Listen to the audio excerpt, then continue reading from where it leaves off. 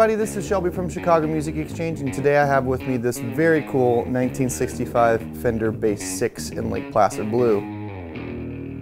The Bass VI is kind of a strange instrument, as that it is not a bass or a guitar or a baritone, but somehow it is all of those things in one. The Bass VI was released in 1961, right around the same time that the Jag came out. It was really designed to compete with Danelectro's UB4 at the time. The original production line ran up until 1975, which is a really long period of time considering how strange this thing really truly is. The Fender Bass VI is not a baritone. It is actually tuned like an electric guitar in perfect fifths from E to E, but down an entire octave like a bass would be. But it's also not a 6-string bass with a huge neck. It's a 30-inch scale with 21 frets. So you can get all the way up here. You're gonna want that note.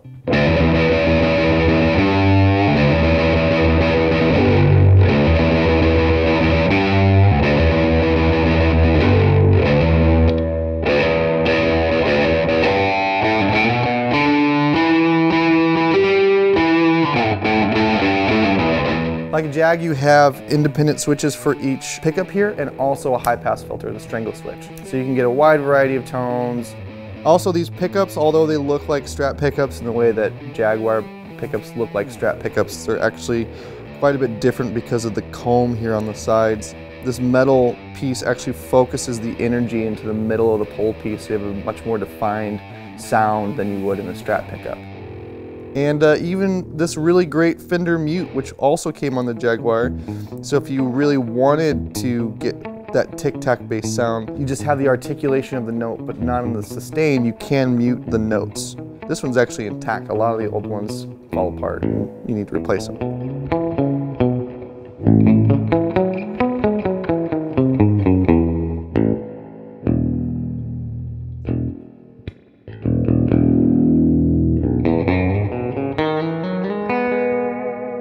These instruments were played by the likes of Carol Kaye. Ever heard of her? She's part of the Wrecking Crew. Glenn Campbell, also really big country artist and pop star and recording artist with Phil Spector. The Beatles? No? The Cure?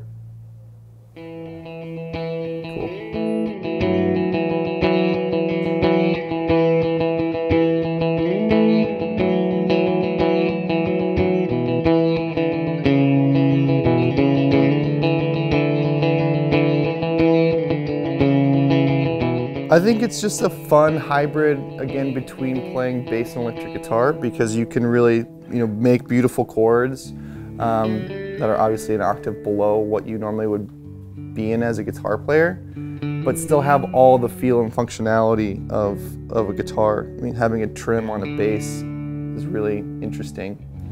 It also has an offset waist, like this, so it's comfortable. Hits your leg here, but it hits your waist up here, because when you're sitting, Phil Spector's like, let's do it again, let's do another take, and you're like, oh, I'm Carol Kaye, sure, it's no problem. At least you're comfortable with your sunglasses while you're in the studio, and Glenn Campbell's sitting next to you, and you're like, whoa, that's Glenn Campbell, and you're like, but it doesn't matter because I'm Carol Kaye. And like Hal Blaine's back there like playing the drums, you're like, whoa, it's Hal Blaine, like who cares, Brian Wilson's losing his mind. Pet Sounds. And then the Beatles come in and like, whoa, we're the Beatles. You want to play the Sgt. Pepper solo? Like, how about Hey Jude? And like, no, that song doesn't use the Bass VI. How about a different one that does? And then Carol Kaye is like, I don't care, I'm Carol Kaye.